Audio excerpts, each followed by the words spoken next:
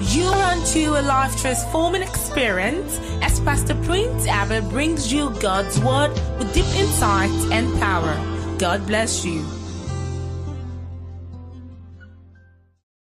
When you hear us sing a song like, I pour my love on you, like wine for you to drink, till every drop is gone. I pour my love on you. You don't pour your love with mouth, you pour it with substance. You pour it with substance. Like wine for you to drink, like water from the... I pour my love on you. With praises like perfume, I lavish my on you till every drop is gone, till every drop is gone. I pour my love like wine, like oil upon your feet. That's why the old man lavished the box, like oil for you to drink, water from my heart. I pour my love on you. If praise is like perfume, I lavish my on you, oh, on you. Till every drop is, I pour my love in you. I pour my love. One more time, say, like oil upon your feet, like wine for you to drink, yeah, like water from my heart, yeah. I pour my love on you. He praises like perfume. I love this man. Hey, oh, every drop is gone. I pour my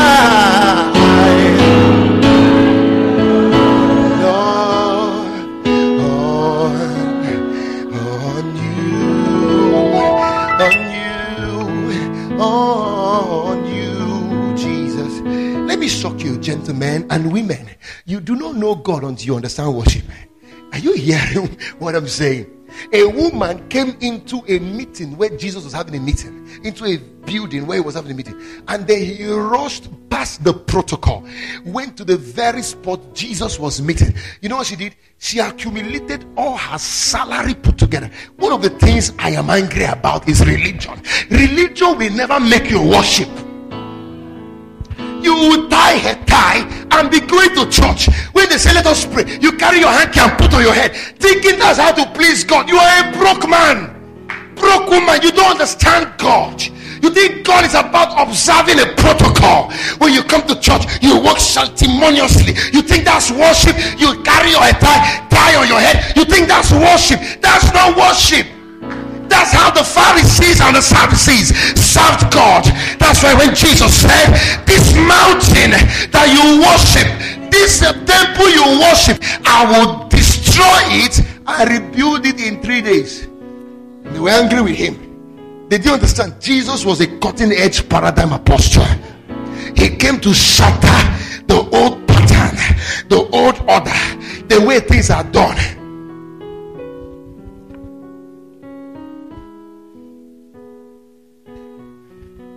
That's why I hate orthodoxism. You know what's about worship? No matter how old you grow, God keeps renewing your heart.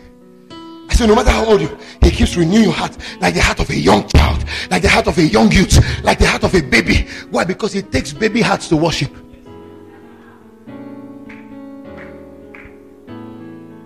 This morning I was in my house sleeping. You know, there's a way I can be. I got up at one point, left the building, I went into my car, into one of my vehicles, opened the door, and I got at the back seat, turned on the engine of the car, and lied down there, and began to speak in other tongues.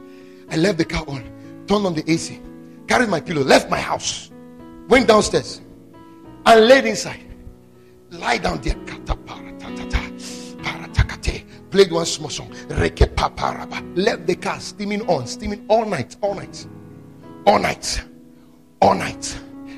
night. Why? Because there was no light. And then I cannot be in a house. My spirit wants to worship. and their light is going to stop me. No. I feel something in my vein. I had to go downstairs on my car all night, burn the fuel, burn the engine, burn everything, stayed there, played that song. Worship was going. The AC was calling me. I lied down inside there, praying in tongues, worshiping in tongues. And guess what? Early morning, around 5, a particular vehicle was behind me. I've not seen that vehicle in my compound before. A Mercedes Jeep. I was like, who is the owner of this car? It was behind me. I didn't know it was my neighbor. You know, they had children who came to visit them for holidays. Their parents came to pick them back. So they slept over the night. So guess what? Around that 5:30, they were coming out to enter the vehicle so they can go. That's the 2 kids that came to visit. The sister to the man. So the children came to visit the man on holidays. Now school has reopened. They have to go back. When their mom carried them this morning, as they were entering the car, I saw the other 2 children of the man himself. You know they were doing? No, Chidobe, no,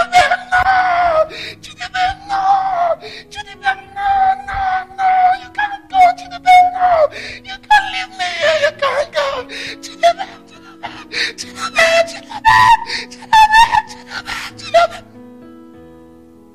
And I got up, and then I heard the Holy Ghost tell me, that's the heart I'm looking for. If you would worship me, you will have a childlike heart, a heart that is reaching out to God. When you come into God's house and then you meet God in his presence, and it's like God is about to take his leave, you are shouting, no, God, you can't go, I can't leave your presence, you can't go, no, God, more of you, stay, no, God, I want to stay with you, I want more, don't leave, what do you want? Just to have you more, what do you, okay, Lord, see money, I want more of your presence, I want more of your glory. There's nothing you want I won't give to you. God said, that's the heart I'm looking for. Not stony heart, not big boys heart, not big girls heart. People who worship is going on in church, they are sitting down and claiming tiredness for God. You don't know your God. People who worship is going on in church, they are busy looking at their time to check when the service is going to be over. You don't know the God you serve.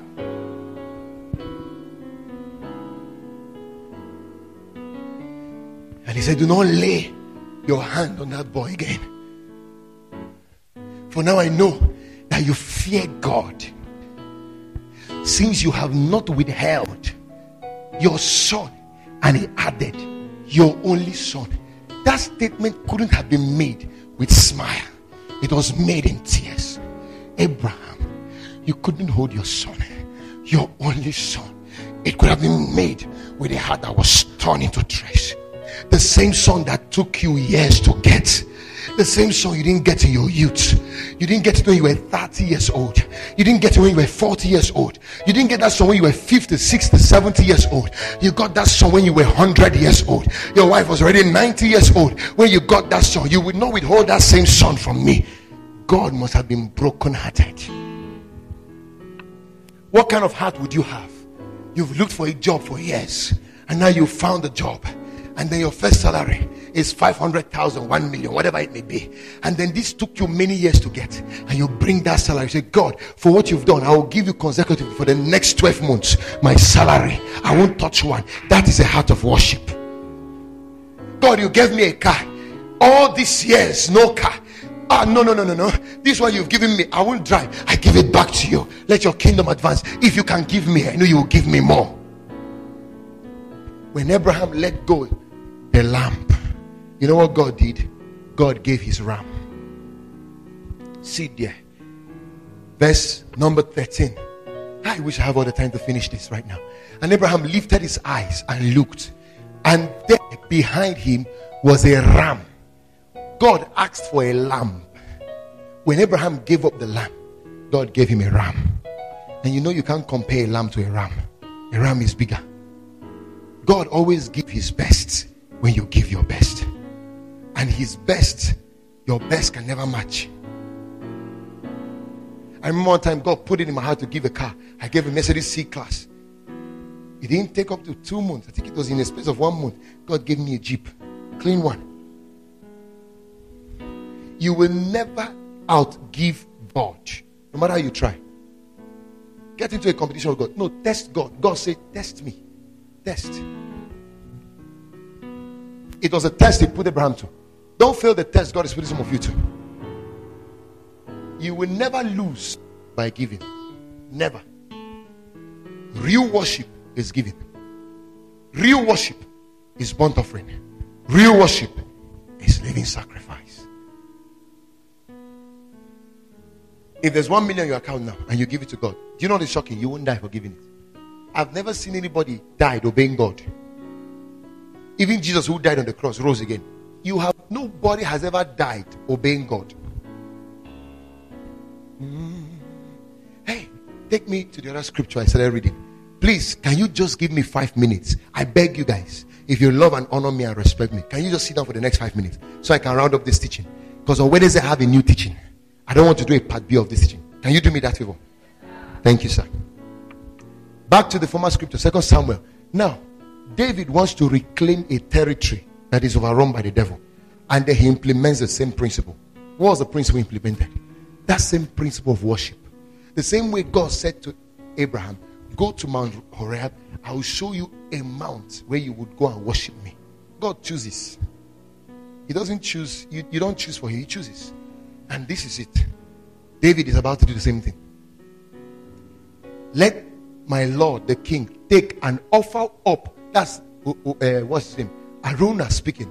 Araunah said to the king, let my Lord, the king, take and offer up whatever seems good to him. Look, here are oxen for burnt sacrifice, and threshing implements, and the yokes of the oxen for wood. So the guy is now giving up something to Abraham. To who? David, King David. But now, look at what King David said. This will shock you. All these, O king, Araunah has given to the king. And Araunah said to the king, may the Lord your God accept you. See verse 24. Then the king said to Araunah, no, but I will surely buy it from you for a price. Pause.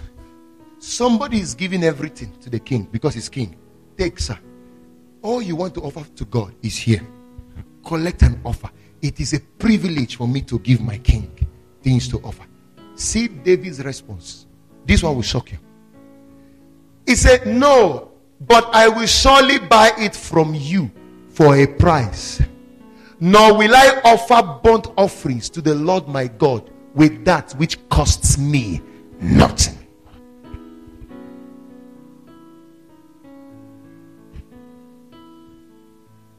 You're receiving free items of worship, free items of sacrifice, and then you say no. The governor of this state did something one time that shook me to my marrows. I found out why God gave him the office. You see, you're talking about business expansion. Learn these principles I'm teaching you. Learn it, you will beat crunches. Learn it. What God is giving you now, small, is children's bread. He's just trying to show you his love and faithfulness. He's going to take you to a point where he will now demand responsibility from you in the kingdom. Then that's where he will give you weight. The marketplace cannot be collected by talk. It's not by hard work. It's altar. That man has sense that I covet. Sense that I covet. Sense that I covet. I covet that is sense. He went to a place. There he had not even become governor. He was building their church. The one there. And then guess what? He went to ShopRite to buy something with his family. That was when ShopRite, was still new. When he got in, he looked at the ceiling. He liked the POP. He said, wow, this is beautiful. Wow. This is beautiful. You know what he did? Left everything he came to buy. Took his family, his convoy, and drove back to Abakaliki. And went to the church. They had already roofed the church. You know the kind of roof they use? This kind of roof. You call this what? What do you call this? PVC. When he got in, he called the pastor and said, Pastor, I want to change all this roof now. He said, why? This is beautiful. It's sparkling clean, beautiful. Why do you want to change it? And when you use these PVCs, when you use some of these items to build, you can't use them again if you bring them down. Because it has really taken its shape. He said, no. Bring it down. I went to ShopRite to buy something. I saw POP ceiling inside ShopRite building. The place of sales cannot be more important to. It can't be more beautiful than the place of the worship of my God. That's what he said. It's the place where people come to buy things. Cannot be looking more beautiful than where my God is worshipped. He said, pull it down, I will build a new one. And that's after he has spent millions building that roof. They pulled down the whole roof. The following day, he built that POP he built there. They condemned the other ones. How can God see such a heart? God will be too wicked not to allow him win both first and second elections.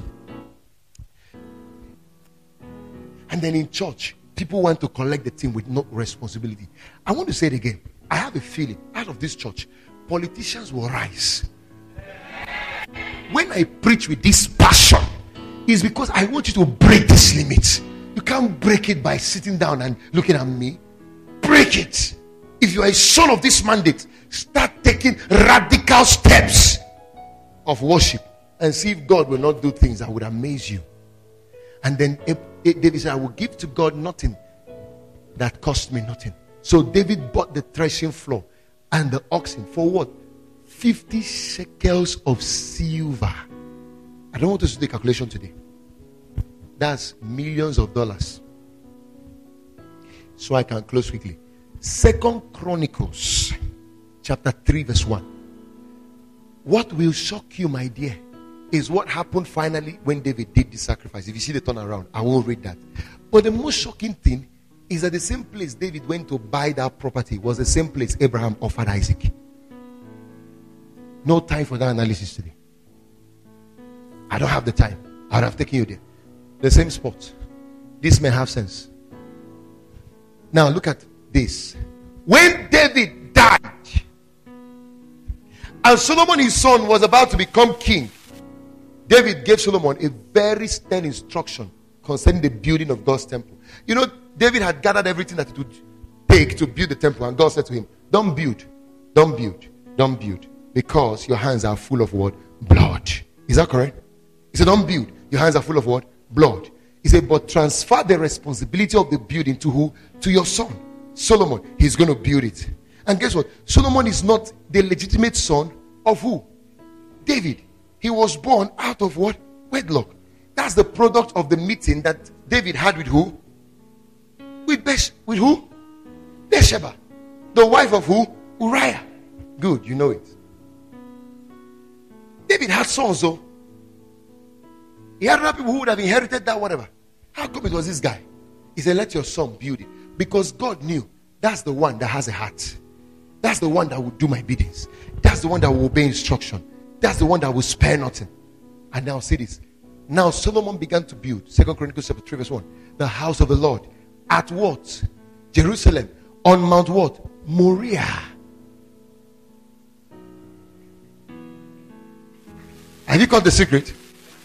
Have you caught the secret? Now, can I shock you? I told you when we were worshiping this morning that somebody's 30 minutes worship will give him 30 years of settlement. Are you seeing transgenerational settlements? What Abraham did on the same mount, that mount became an altar. And you will see that it didn't stop with Solomon. It traveled down to Jesus. Shocking enough, the same place Jesus was sacrificed on the cross of Calvary, called Golgotha, is Mount Moriah. The same mount. Abraham did something that I don't know what force can undo Abraham in this world. He is the father of faith. I don't know if there can be two Abrahams in this world again. I don't know. The place God selected for his son to be sacrificed, that Golgotha, is Mount Moriah. The very place we go to today, and then we come back and collect Jerusalem pilgrimage as a title, is Mount Moriah. When we go to see where Jesus was killed and sacrificed, that place has become an epitome of, because of one guy. Somebody's worship is going to create a testament today. Amen. I didn't hear your amen like a thunder. Maybe it's for your family. Maybe it's for your children. Maybe it's for whatever. Somebody's worship. Somebody's worship. Somebody's worship. Do you know as I'm talking to you now, God is giving me personal instructions here. For myself, not for you. For myself. Now Solomon began to build the house of the Lord at Jerusalem on Mount Moriah, where the Lord had appeared to his father David. The same place the Lord appeared to Abraham. At the place that David had prepared on the threshing floor. Are you seeing that that's Mount Moriah? Of Onan, the Jebusite. Then verse 2. And he began to build on the second day of the month in the 4th year of his reign. Keep going, please, and fast. I don't have time again. This is the foundation which Solomon laid for building the house of God. If you read all those things he's talking about, this one is foundation they're dealing with now. If you see what they're dealing on the structure and everything that he used to build it, if you quantify the worth today, is a multiple dimensions of millions of dollars. But that's not just where the story ends. If you realize, when he was done, the guy did not just build with all those items. He sacrificed unto God in thousands of cattle. In fact, there was where he gave God 180,000 sheep or thereabout. He gave God uncountable thousands of items. Burnt offering, that's worship. And guess what happened? God appeared to him in the night and said what? Solo, my man, what do you want? Mention it now and I will give you. Guess what Solomon said? God, only one thing I need, wisdom, that I may be able to do what? Lead these people that you've given me. Do you know what God said? God said, even if you ask me for nothing, I've made up my mind on what to do for you. He said, you didn't ask me for riches and prosperity. I will give you wisdom. Collect your wisdom. But in our kingdom, when you do this kind of a thing, there's something we do. In blessing, material blessing, money, is it you want your anything at all? We have already made budget for you. All the years of your reign, Solomon, you will not go to war. Somebody's not hearing. Because sacrifice, fight your battles and win them. The altar is a place for fighting and winning battles. Any battle you're losing in life was lost on the altar. Any battle you're winning in life was won on the altar. Some of you don't know what money is. You think money is for chicken and crunches. Money is a battle weapon. Is a tool for fighting battles. They say barrenness is in your family. You don't know anything self. Carry a battle axe. Carry a seed in your hand. Carry a sacrifice. Look for an altar. You have one here. And slay that sacrifice. And let's see if that demon will not leave that womb. Study issues going around your family. Study issues going around your health. Study issues going around. You have prayed and prayed and prayed. Nothing has happened. You have not yet tied a sacrifice. And you want to break that yoke. Solomon had 40 years of reigning as a king and didn't go for one battle. Solomon's wisdom was so high that a king also became a judge. There was no chief judge in Solomon's time that was able to legislate or to preside over cases difficult like Solomon. One time they brought a particular baby and they were trying to identify who the mother of the baby is. It was Solomon that said, hey, let's show you the way out of this thing since you guys are confused. Say, bring me the baby. Who amongst you says the mother of this baby? Say, it's me. Say, it's me, it's me. Everybody, including San, senior advocate of Israel, were all confused. All the chief justices were all confused. Solomon collected the boy and said, okay, since none of you want to admit that he's not the owner, bring me cutlass. They brought cutlass. The boy said, spread their two legs. He collected the knife up. As he was about to divide the baby, one shouted, no sir, no, don't kill him. Since she says it's her baby, give it to her. But I know something. When this baby grows up, she will know the mother. Give it to her. Don't worry. Now we can't do DNA test. Can you imagine in a period where there was no DNA machine? How did Solomon do DNA? Even when he was not a doctor, how did he do that clean? You see, when the baby grew, he go know him, mama. Just give the woman, no problem. Take care of him for me. Oh, Solomon said, collect the baby, give it to her. That's the mother. All the judges, all the elders, all the men of substance and probity fell on their face. Say, where commence this kind of wisdom? You want to know where the wisdom of your pastor comes from? You want to know where the understanding of your pastor comes from? You want to know where the intelligence of your pastor comes from? It's not from classroom, sir. It comes at the place of intimate, sacrificial worship to my God. That's why you say, I don't play with worship. You can't be a worshiper and not carry wisdom. I said it here earlier. Can't be a worshiper and not have power. Can't be a worshiper and not be a general in the kingdom and not be prosperous. If you don't know how to sing, don't bother. Singing is not worship. Just understand the altar. What I'm saying, that's worship. Finally, sir, as I close, final scripture as I close. O balade ondi mozina madu nekele onye ndi mozina madu nekele palato kataya onye ndi mozina madu nabisha nane. Hey, kabadedo satadede. I feel like even renting my garments now and showing God how much my heart longs for him. My life consists in him. In him I live, in him I move, and in him I have my being. There is no habitat outside God for me. Onyendi mozi namadu natisya lane etie so otie so etie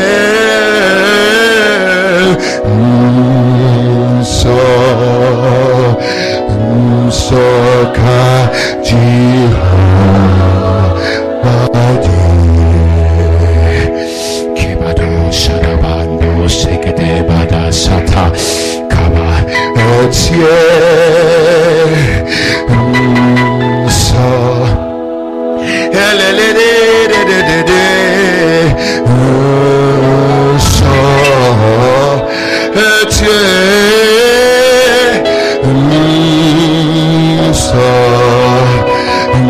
soka jiha bati onye ndi mozi na madu nekele onye ndi mozi na madu nekele Jehovah mo onye ndi mozi na madu na bisha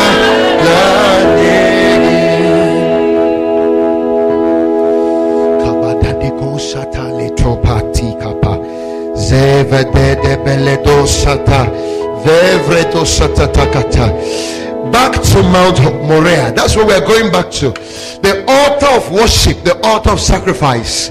Back to Mount Moriah. That's what we're going back to.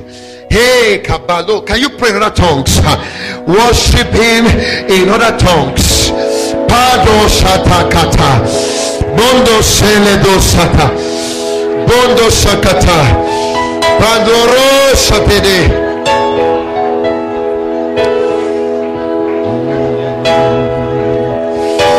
Onyendi muzi na madu nekele. Yo. Onyendi muzi na madu na isya nanye.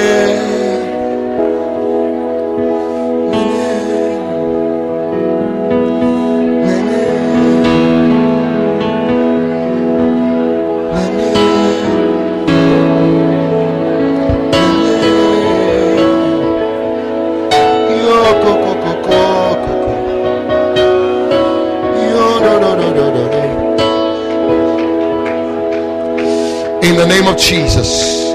Maybe you want to sit down for just one more minute as I close.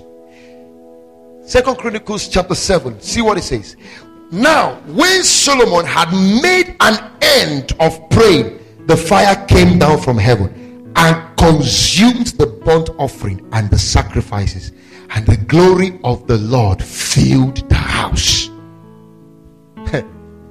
This is the secret. Fire will not come down until the sacrifice. Ask Elijah, where he sacrificed the bullocks, put the water, fire came down. Fire came down. You and I know you don't lighten a wet wood, you only lighten a dried wood. In God's kingdom, the reverse is the case. Fire came down, consumed it. When Solomon had offered to God that sacrifice of bulls in their thousands, the Bible says fire came and licked it up.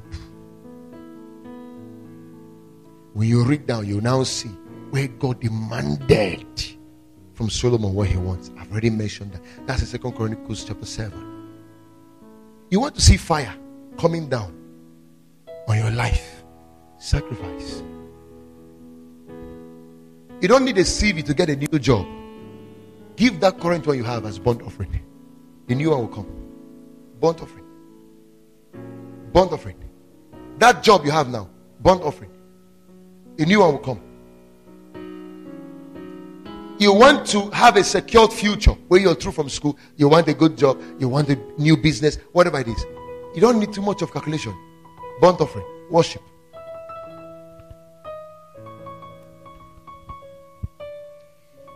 In heaven, this is the practice. And you will see, this is what God demands of the earth.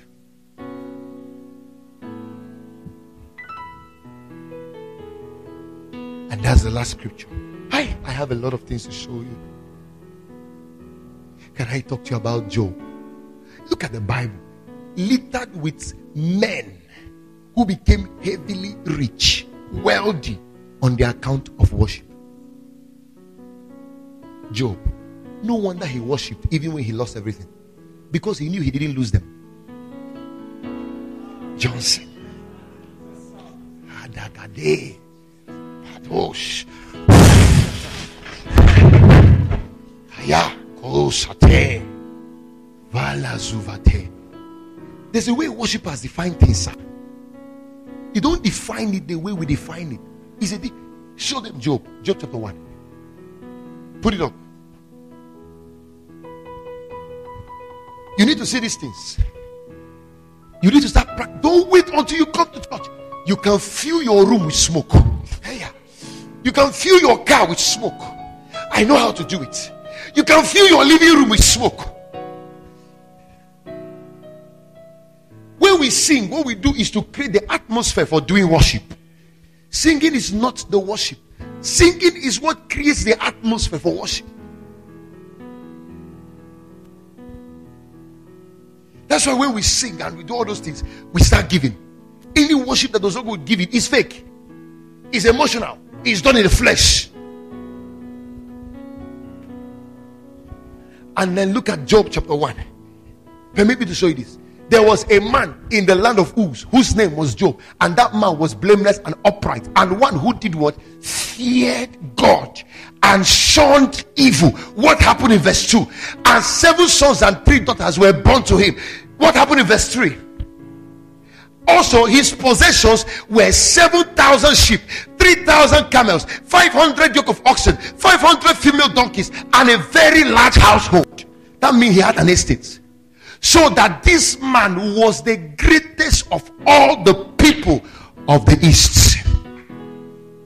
That's how I know I'll be one of the greatest pastors from the East. It's not about location. It's about the altar. It's not about where you are. It's about the principles you adhere to. I have long stopped that excuse that the East is hard. No, I want an altar that works. I will take care of the Southeast. But this is not what I want to show you. I just want to show you how thick the man was. Show them Job chapter 4 now. That's why I want to show you something. This is where the real deal is. Job chapter 4 verse 20. What happened to Job? This same Job lost everything, but he knew he didn't lose them, because his language didn't define it as lost. His language told us that was worship. Barata Bozade Keva Bahada. They are broken in pieces from morning till evening. They perish forever with no one regarding. Now, that's the last statement all the bad news agents gave to Job. You know, they kept coming in different numbers. Job, your sons were feasting. Mountain fell on them. They died. Job, your daughters were having fun. The house fell on them. They died. Job, this will happen. This will happen. And then everything is lost. Now look at verse 21. Does not their own excellence go away? They die even without wisdom. Verse 22. Quickly. I said Job chapter. Oh, sorry. It's the same Job chapter 1 verse 20. I'm reading the different scripture. Sorry. 20, yes, thank you. Verse 20. Then Job arose. Okay, starting from verse 19. Verse 19, please. And suddenly a great wind came from across the wilderness and struck the four corners of the house. Bad news. And it fell on the young people, and they are dead. And I alone have escaped to come and tell you. How come it's only one person who is escaping? Different people coming to tell bad news. They were the only ones. That means the devil knows how to set you up. He knows how to set you up. And what was he targeting? Job. Abandon God, follow me. You've lost everything, come, I'll give them back to you. But Job understood something higher. He said, then Job arose. What did he do? Tore his robe. Not to mourn. Shaved his head. And he fell to the ground and did what? You know why he worshipped in this kind of situation? He had always been a worshiper. It was worship that brought all the wealth. He had always known. So in his mind, that means there's a next level for me. If all these things are gone, next level. What do I do now to launch to my next level? Worship. The same thing I did to bring the wealth. Now it is gone. I will need to also worship to bring double of it back. Now see what Job said that is very striking. Verse 21. And he said, naked I came from my mother's womb. That is not all. And naked shall I return there. That is not all. This is where the thing is for me. The Lord gave. Who gave? Who gave? Why did he give? Worship. And now see what he said again.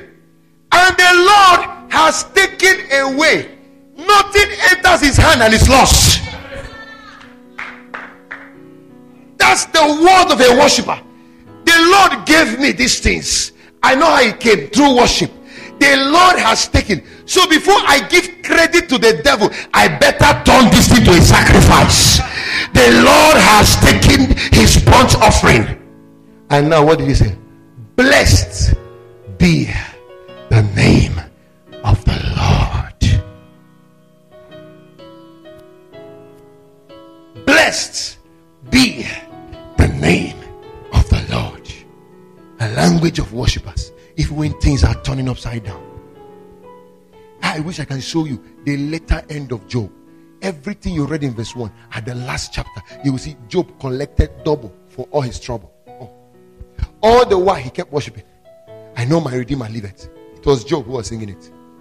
The wife came and said, curse God and die. He said, when we had enough to eat, you didn't curse God. God was faithful to us. Now that we don't have, you say we should curse God. My friend, away with you. The same thing that the devil said to Jesus.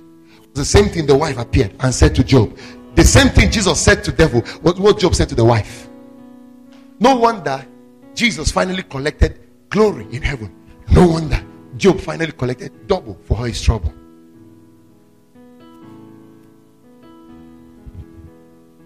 We need to master these things. What does God demand of us when we worship? Revelation chapter 5. For those of you who do not know what worship is, you think it's singing. No, sir. Singing is the vehicle that creates the atmosphere for us to do worship. What did I say? Singing is a vehicle that creates the atmosphere for us to do what? Worship. It is when we are singing in those worship songs, we are singing in church, that people should be bringing their phones, bringing their money, bringing their checks, bringing their house keys, bringing their car keys to the altar. That's when you make an exchange for things that you want. Unfortunately, we have turned worship to singing. But look at all the men who worship. Have you been seeing worship, and none of them were singing? From henceforth, come to church or wherever you go. with a worship attitude. Worship is burnt offering. Worship is sacrifice. It will get to that point in this church. As you learn and master these things, you'll be coming for service with house documents, yes, with land documents. You just received your salary, bam, you carry all of them. Worship. You just get a new car, you carry the car and come to church. People think you just came to church with your car. They didn't know you came to worship. You just got a new house, carry the key, come to church. If you see the kind of church we will have, explosions, left, right, center. Revelation chapter 5, verse 11. Oh, because of time, let's read from verse 11. Then I looked and I heard the voice of many angels around the throne, the living creatures and the elders, and the number of them was 10,000 times 10,000 and thousands of thousands. What kind of figure is that? Mathematicians, let's do this mathematics. What kind of figure is this? 10,000 times 10,000 times thousands and thousands. What kind of mathematics is that? It's uncountable, sir. That's what it means. Uncountable. Please do that mathematics. The calculator will tell you error. And all these people in heaven, what are they doing? Let me show you. Some of you think they are singing. That's a vehicle that conveys our worship. Singing creates the atmosphere for us to do worship. Now look at what is said in heaven. That should be done when we worship. Now what are they saying? Saying with a loud voice, worthy is the what? Lamb who was slain to receive what? Everybody say power. Everybody say power. In this church, let us make it a culture that no matter who you are, president, governor, minister, senator, when you come to church, you give your power. I look towards earnestly for that day where President of the Federal Republic will come to church while we are worshiping. He'll be rolling on the ground. Somebody say, I hear. That day where a senator will come to church, when we're worshiping, she will be rolling on the ground, crying like a baby. Receive power, political power, whatever kind of power. Number 2, to receive what? Can I hear you? To receive what? Riches. That's money. Are you not seeing that worship is not singing? What does God receive when we worship? Power. What does he receive again? Money. Someone say money. He receives it. He said he's worthy to receive it. Money is a tool of worship. Number 3, what? Wisdom. Everybody shout it loud and clear. Wisdom. You have a first class, a PhD, professorship is nonsense if you can't give it to God. God wants to see a professor sit down in church and he's typing on the laptop, translating all the scriptures. We are projecting all the scriptures. He wants to see a professor sit down at the laptop there and he's the one updating all our info. Everything I'm saying here, updating it on Facebook. A professor. He wants to see a senior advocate of Nigeria using his senior advocacy to serve the church, the body of Christ. He wants to see a medical doctor, a chief consultant, chief medical director come to church, use his medical wisdom to do missions, to worship God. So if you think achievement means run away from God, you will run to hell. Imagine, I refuse to worship God with all the things he has given me, the wisdom he has given me. Is it not wisdom that's making me preach the way I preach? Is it not wisdom that makes me break the Bible to a way you can understand it? Is it not wisdom? Imagine I carry this wisdom and dump it somewhere and I'm claiming one thing. Nowadays, people think church are for church rats. People think church are for children. People get too busy to serve God because they feel church is for the downtrodden. My friend, church is for the noble. Church is for the intelligent. Church is for the wealthy. Church is for the rich class. Church is not for necessarily downtrodden. We come here to be made rich to help the downtrodden. When you come to church, you can surrender your riches, your power, your wisdom. What again did he say? Your strengths. What again did he say? Your honor. He is qualified to receive it, Mr. Honorable. Stop making noise with your jeeps. Stop making noise with your jeeps. Mr. Senator, he's qualified to receive it. And what again? And what? Glory. He's qualified to receive your splendor, your glory, your whatever. He's qualified to receive your honor, royal majesty. He's qualified. And what again? And blessing. And blessing. Whatever blessing you think you have, your cars, your house, he's qualified to receive it. Can we read verse 13? What does it say? And every creature which is in heaven and on the earth and under the earth, and such as are in the sea, and all that are in them, I heard saying, blessing and honor and glory and power be to him who sits on the throne and to the Lamb forever and ever. The last scripture I'll read as we close. John chapter 4, verse 20 to 24. How does God expect this worship to come? What is the condition? What condition must a man be found in to be able to give this thing? Because when they ask you now, oh yeah, surrender your wealth, God needs it. You'll be there dragging. Surrender your wisdom, God needs it. You'll be there dragging. Surrender your power, God needs it. You'll be there dragging. Can't you see a God of a state? Every service he attends. And somebody who is just struggling to make ends meet here is doing guy for God because he has 5,000 in his account. When a governor of a whole state goes to church, sees that he's writing. The pastor is a woman. He's senior the woman. Yes, when the pastor is preaching, the woman will be vibrating. Governor, my friend, governor. With all the police escorts. Then guess what sort of attitude is? The pastor is preaching. In your head, you're analyzing the scripture. Pastor, I know that verse. You misquoted it. No wonder you're still trekking. No wonder there's nothing for you. Because familiarity don't finish you. But now I'll be jumping for a woman. Yes, pastor. Yes, sir. Yes, sir. She don't say, come here, deacon. Not even your excellency. Come here, deacon. The deacon will kneel down and come. Say, God said I should tell you. Yes, pastor. Hallelujah. Hallelujah. You're talking to somebody, maybe the person. Yes, that's right. A prophet once told me that last week. This is a confirmation, you're right. No, that's not true, pastor. No. This one said that is true. That's right. No wonder you are still tricking.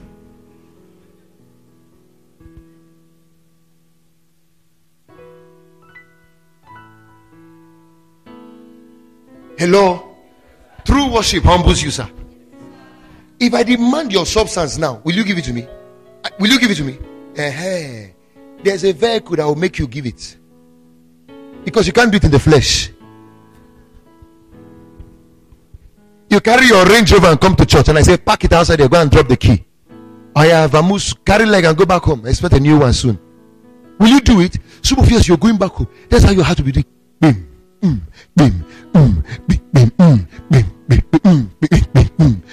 Your heart to become a drum for us in church. And you're coming to the next day. That's how you'll be looking at the car where it is. This pastor self, he just collects our cars and sells it. What is going on here? That's why they go on social media and start attacking church. That's why they go on Facebook and start attacking church. Because they don't know how God ordained this thing to be. And this is the final scripture. John chapter 4 verse 20. A woman was sitting at the side. Jesus was sitting at the well by Samaria. And a woman came to fetch water. And Jesus entangled her and engaged her in a very serious discussion. They spoke and got to a point.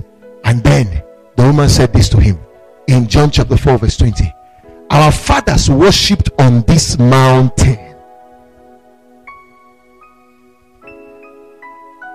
And you Jews say that in Jerusalem is the place where one ought to worship. Look at verse 21 quickly. Jesus said to her, believe me, the hour is what? Coming. And what? When you will neither on this mountain nor in Jerusalem worship the Father. The next verse. The next verse. Is that it?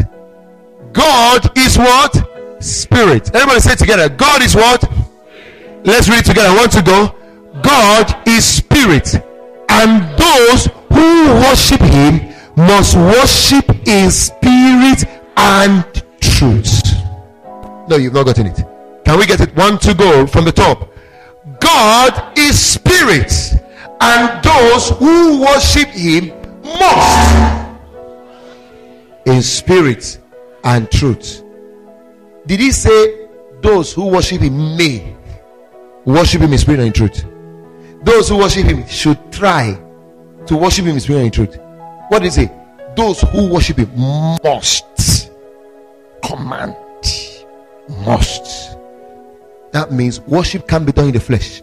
He said in spirit. In spirit and in truth. The word truth there is obedience. The word truth there is not I am telling the truth now, I worship you, Lord. The truth is that I love you, Lord. The truth is that I worship you, Lord. That's not it. Truth there is obedience. They must worship him in spirit and in truth. The next verse, what did he say? Verse 25. The woman said to him, I know that the Messiah is coming, who is called Christ. When he comes, he will tell us all things. Well, that's not even my focus. There's another translation where it says, for the Father seeketh such to worship him. God is not seeking for people who worship in the flesh. He's looking for people who worship in the spirit and in truth. The condition for effective worshiping is spirit and what? Truth. Spirit and in truth. That's what the Bible says. As many who are led by the Spirit of God, they are the sons of God. Hear this. I perceive in my spirit this season of prosperity. Part of the things that will launch you into the mainstream of your wealth is heeding to the voice of God's Spirit, is heeding to the instructions of God, is yielding completely and obeying the things God will drop in your heart this season.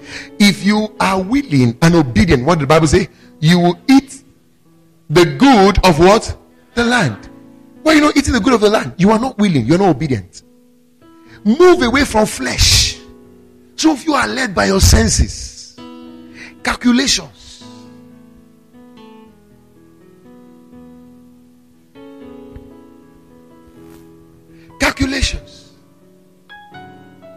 human reasoning, that's where you can't obey God.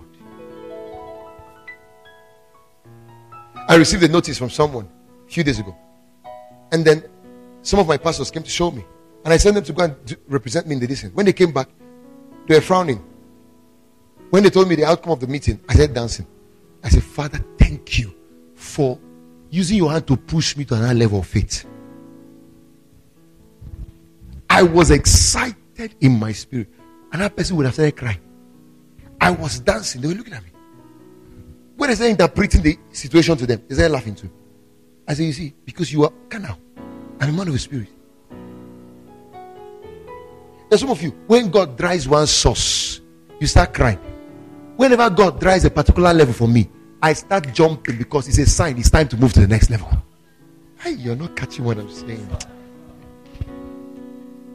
You're not even catching what I'm saying.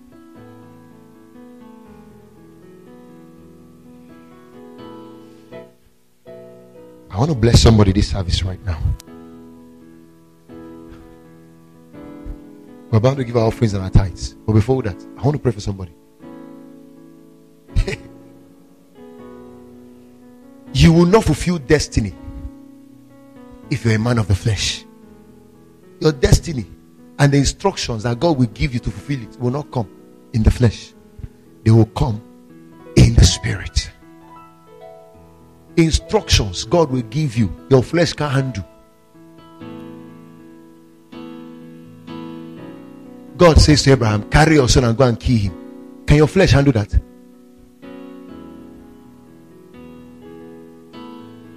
Amongst your two sons, who do you love most? Tell me they are not sin. Sit down, don't stand. Whisper it to me. She said both of them, liar. Lie. You can't love both of them equally. I see. Now lie, leave that here. Even me, my children, I don't love them equally. My 3 children, I don't love them equally. I know the one I love most. You must love one more than the other one. Ha, kapefa. And there's a way they share it. Mother will love one, father will love the other one. Watch and see. Like there's one I love the most, there's another my wife loves the most. I'm talking in spirit and in truth. They're not catching what I'm saying. Somebody say, I hear.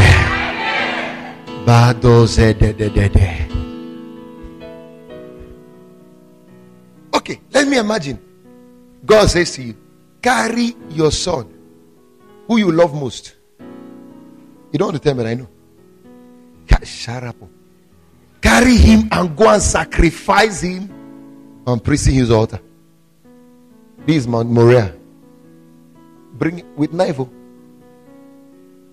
Knife. And you'll be the one to sharpen it yourself. Where is this boy? Where is that your son? Come, Oga. Let's sacrifice you now. The guy is about to go. No, this is the last I want to do and I close. So you see how it feels. Nah. How now? Come on, lie down. Without any disturbance, it's like, face the other way. No, not like that. I want your back to be on the ground. Thank you. No. We want to sacrifice now. Close your eyes.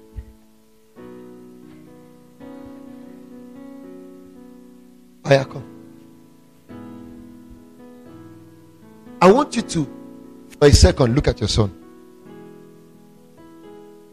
Imagine that God is standing here now and he's telling you, carry knife, cut this boy's throat, sacrifice him on this altar. Imagine it for 1 second.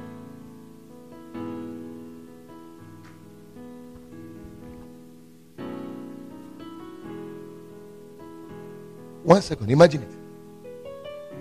See you. We have not even done the main thing. She's already emotional. Even you yourself, you're emotional already. Imagine it. You will see this boy again. Okay, not just that alone. God says, carry this boy now. Fling him to the wall. Let his head burst.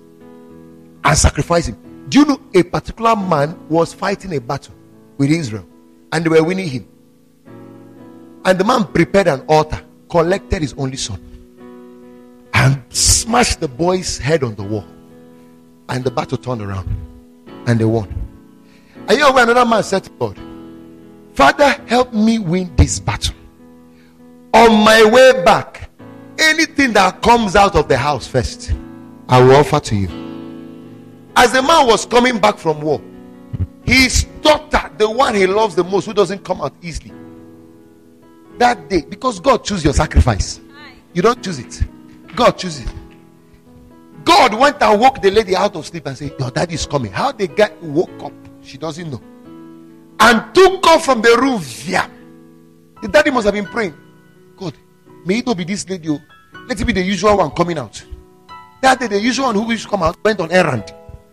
And the one that doesn't come out, who the father loves the most.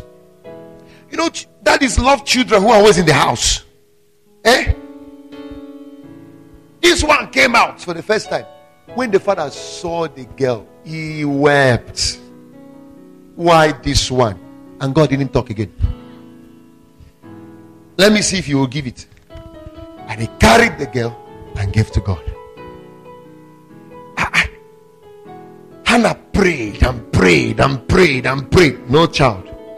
When she changed the prayer point to worship point. Not prayer point now. Worship point. You know what he said? Father, if you give me this son, I will offer him back to you. He will be a priest unto you forever. God said, now you have worshipped. Collect the boy. Somebody's not hearing what I'm saying. If it literally happens to you, will you obey? In the flesh, you will never. Because the moment you're given the instruction, you will remember house rent. Pastor, my salary, you must be joking. But let me shock you. Once your salary drops, it takes only 1 day for you to finish. Once God's alert drops, it's for generations. Stop playing hanky-panky with God with your brain. Stop.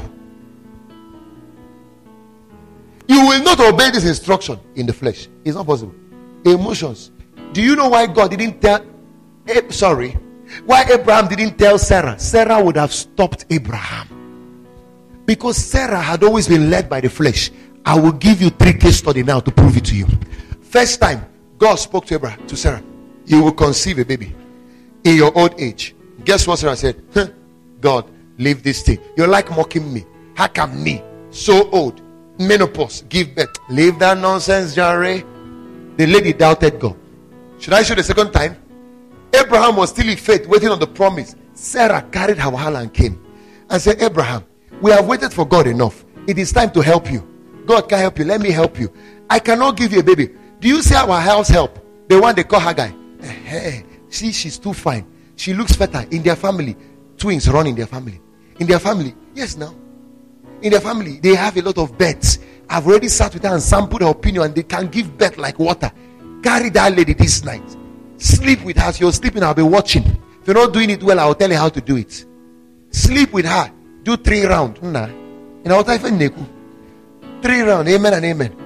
Once you finish, you will get a baby. Because as for me, nothing.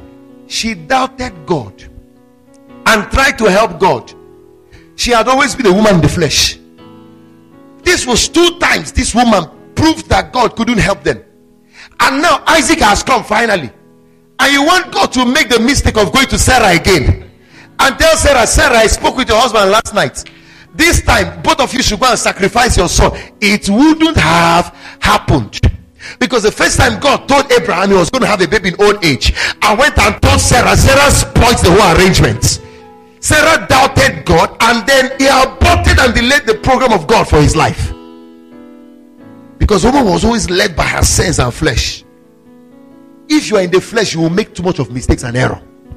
That's why God said, walk in the spirit, and you will not fulfill the desires of the flesh. Now, why did Abraham not tell Sarah? Because Abraham knew what Sarah cost him the first time. Ishmael with Haggai. So this time he kept quiet. Because if he had told the woman would have cried. Abraham, he's in Gidi. Nichori Megini. Yeah. Ebi. Is it Nichori Megini? One that took me 90 years to get. Kichori. You want to kill him? Slaughter his neck. Abraham, you're not going anywhere. You know how men behave now? Abraham.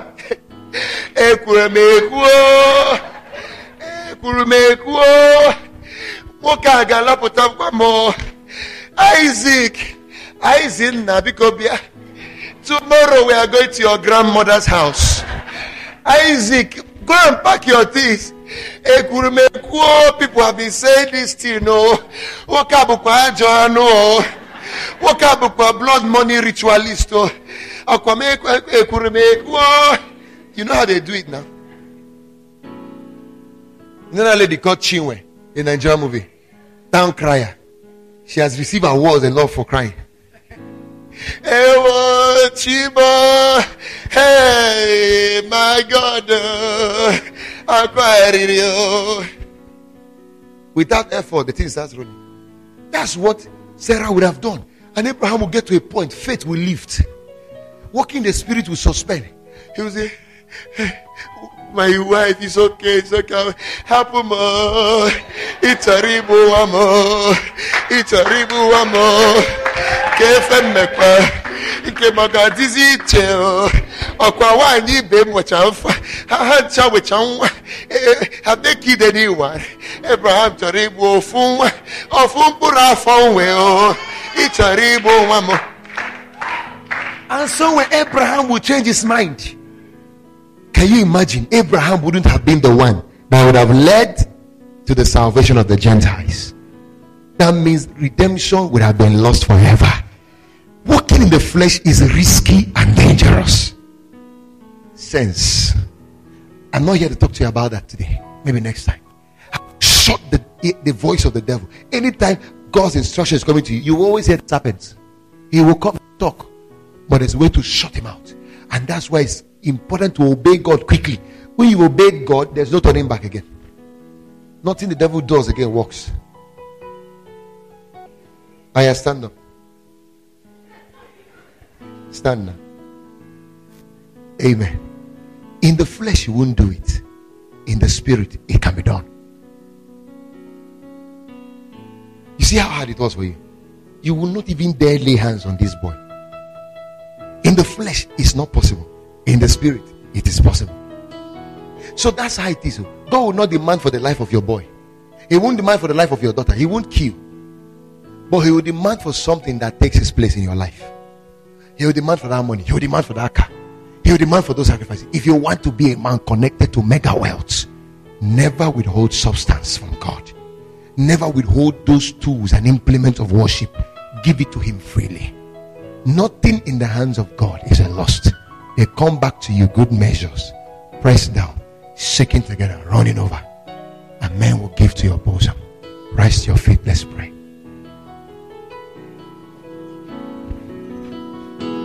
We hope you've been blessed by that timely word by Pastor Prince Abah.